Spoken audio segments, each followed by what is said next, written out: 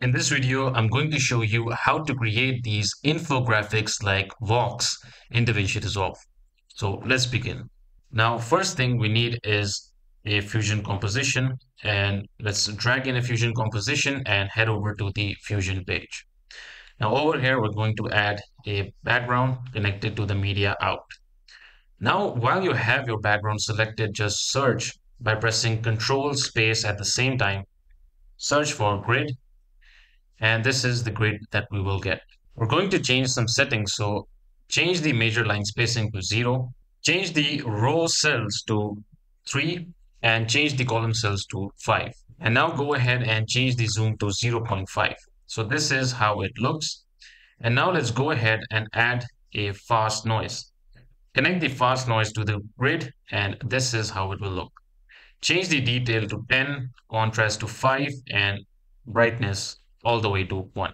Change the scale to 5 and change the center to 0.12. And of course, you can play around with this, see where it fits, but this is how I'm going to make it appear. And now let's add in this rectangle and connect it with the fast noise. And you can simply just drag this right here so that we have these lines showing like this. So you can go over to rectangle and you also increase the soft width like this. And let's say 0.3, so that this is the kind of effect that we will get. All right, now let's go ahead and add a background for our text at the top. So go ahead, add in this background over here and also this rectangle. Connect the rectangle to the background and the background to the grid 1. Now I'm simply going with a white color for this, and in the rectangle, go ahead and change the width to 0.7 and the height to 0.1. And let's move this right here. Or let's just change this to 0.65, something like that. So make sure that this is in the center and also at the top. And now let's add the title of this graph. So drag in this text and connect it with the merge one. And this is the text that I'm going with. And the font that I'm using is Futura, and this will be at Futura bold. So right here, Futura bold, and the size will be 0.04. And the color that I'm going with is something like this. And let's move this right here. And you can always go back to the rectangle to adjust this. So at 0.68, this looks fine. All right, so we have the first text done. We're now going to add the text for this y-axis and the x-axis. So I'm going to quickly go ahead and do that, and you can just follow along.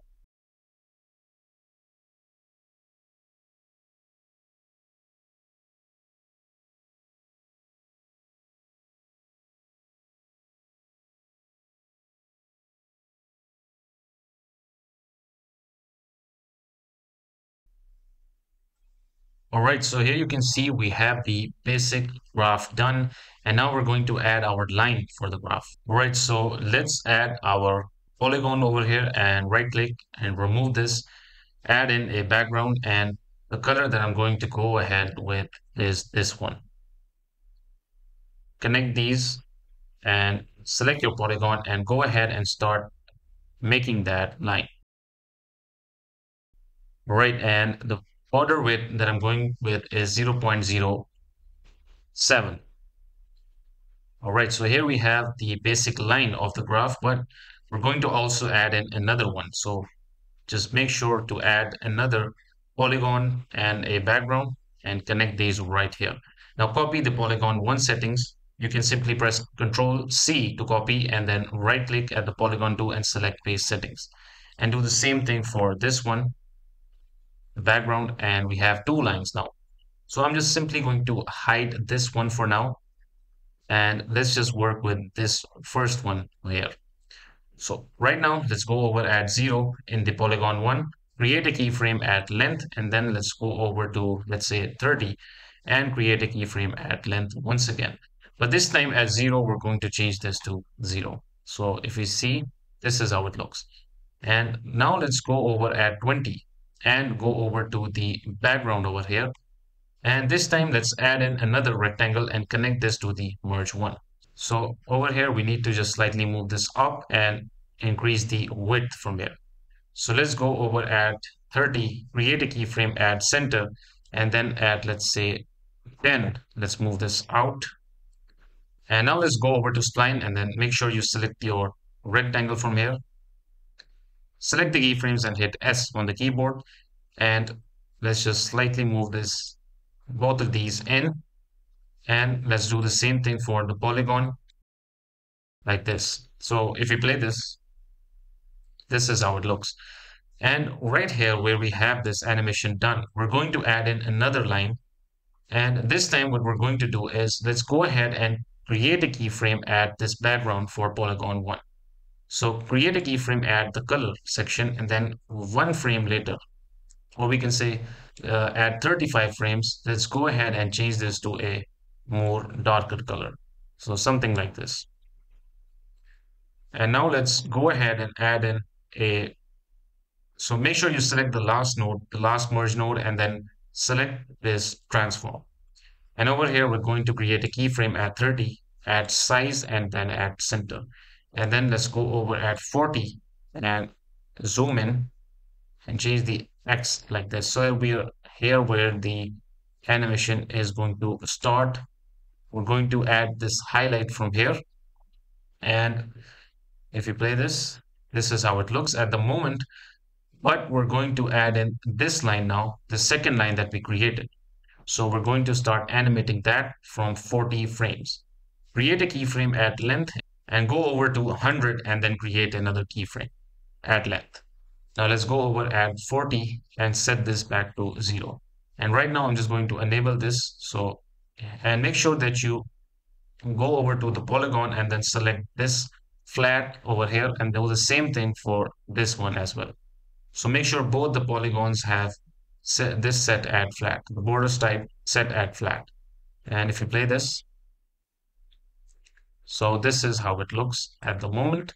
And now we're going to animate our transform node as well so that this moves as this line is moving or this highlight is moving. So we came in at 40 and then let's create a keyframe at 60 or let's say 70. Let's create a keyframe at 70 for size and center. And then at 80, let's move this right here. And then at 90, let's move this right here. And then at 100, let's move this right here. So let's see how this looks. All right, great. And now for the final thing, we're going to add in an ellipse. So make sure you move this transform down and add another merge node over here, and then drag in this ellipse.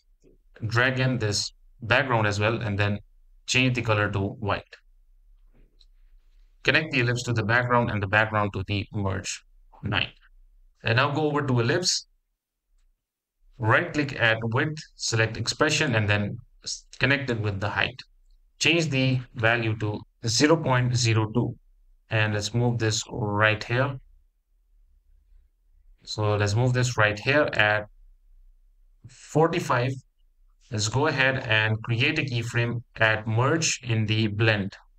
And then at 40, let's change this, or let's say at this value, where this line comes in, let's change this to 0. So if you play this, this is how it looks. And let's go ahead and animate this as this line is basically animating. So I'm going to do that keyframe by keyframe, but of course we can do the tracking as well. But since this is a short animation, I'm just going to quickly do that keyframe by keyframe. So for this one, I'm going to add this transform node as well. So let's create a keyframe at 45 and at center, and then go over at 50 and move this right here. So I'm just quickly going to do this now.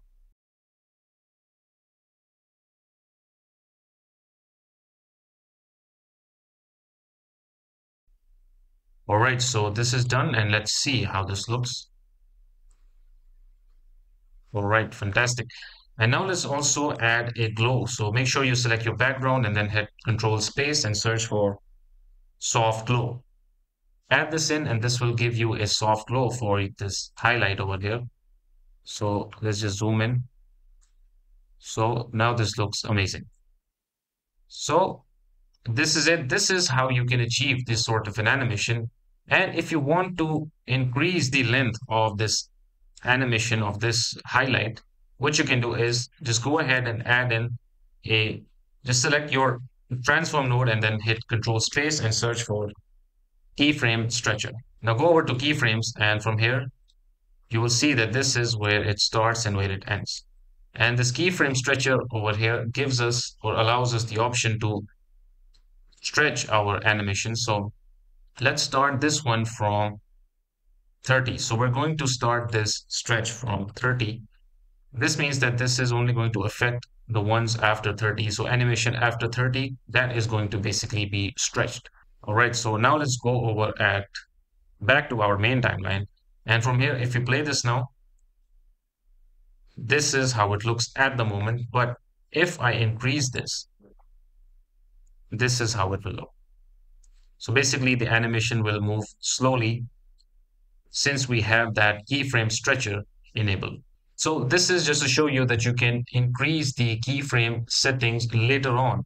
If you think that, okay, this clip is too small or the animation is too fast or too slow, you can increase this, decrease this. It's the same thing. So I hope you found this video useful and I'll see you in the next one.